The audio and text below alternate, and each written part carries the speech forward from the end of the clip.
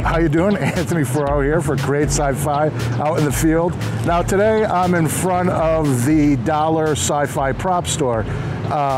Civilians might know it as the Dollar Store, but those of us who know, that is a sci-fi prop bazaar in there. So basically when I work on a project, the first thing I do once I decide on some designs, due to my limited budgets, is I'll go into the dollar store and start putting things together based on what ideas I had, or sometimes I get ideas while in there.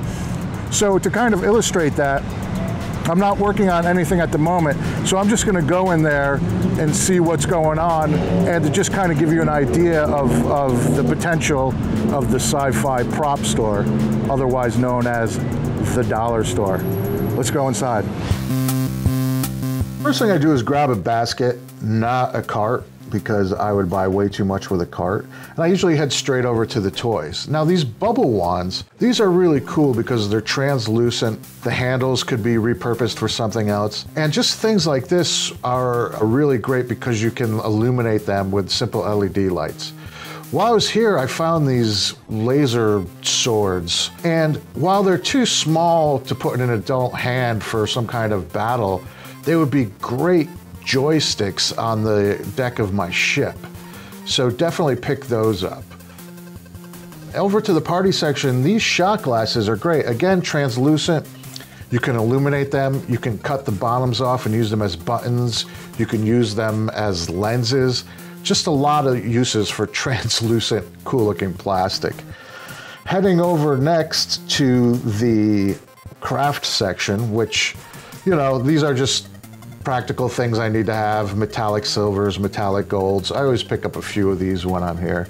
Again, for $1, you just can't go wrong. All right, now heading over to the kitchen section, these cake knives are great. I've never seen these before.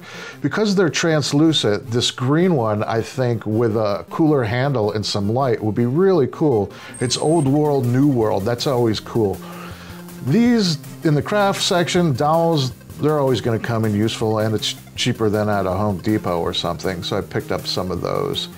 Back in the toy section, I found these glasses that are really cool.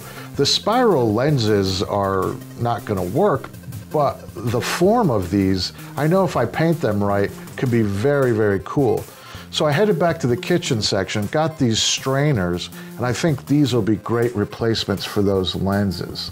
So I picked up a couple of these. Now over to the party section again, I found these LED finger lights, which are amazing. All the time you're trying to figure out ways to illuminate things, as I mentioned before with the bubble wands and the cups.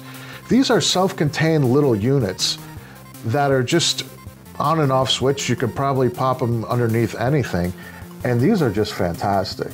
This was a really great find. Yeah. Pretty good, right? Got my loot. Now those LED lights are a perfect example of what I'm talking about. I had no idea about those, and those are going to come in really useful in future projects. That's the kind of thing that I like to stock up on. I mean, they're only $1, so I got like a half dozen of those. Also, those goggles were pretty cool, glasses, whatever they were.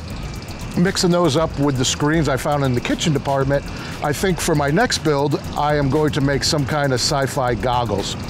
Well, I hope you found this video useful. Please like, subscribe, share, leave a comment, let me know what you'd like to see in the future. And remember, I'm just here to help make sci-fi.